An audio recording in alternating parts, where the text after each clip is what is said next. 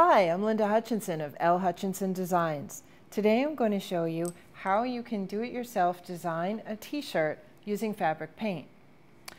I have a simple little t-shirt here and I just want to add a little element of pizzazz to it. So I'm going to use these little puffy paints.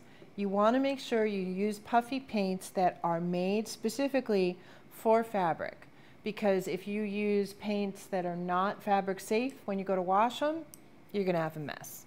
So you want to make sure that you use paints that specifically say washable and for fabric. So you can do all kinds of fancy designs, perhaps write names or things on the shirt that you like smile or happy or something like that. I'm going to do something much more simple.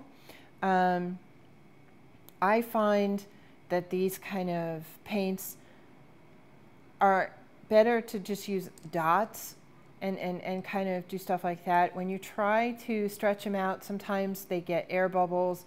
I don't personally find them to work very well that way, but you can always try. I'm just going to do designs with dots. So first I'm just going to place some dots along the neckline.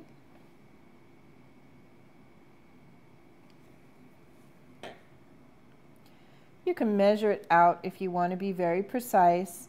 I just kind of eyeball it.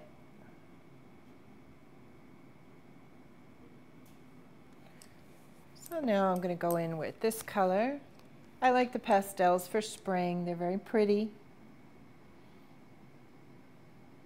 Sometimes you have to squeeze a little bit harder, but you want to be careful not to squeeze too hard because you may get a big glop of paint on your item. Sometimes you need to go in there with a needle or something to clear it out.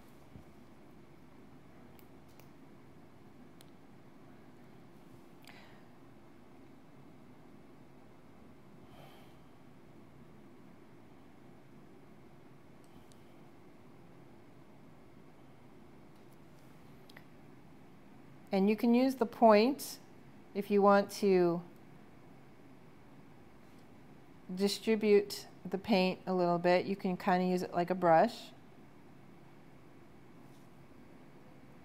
Sometimes the paint will come up higher than you want it instead of lower and rounder, so you can just kind of manipulate it with the point. And that's how you can do a design on a t-shirt using fabric paint. My name is Linda Hutchinson. Thank you so much for joining me.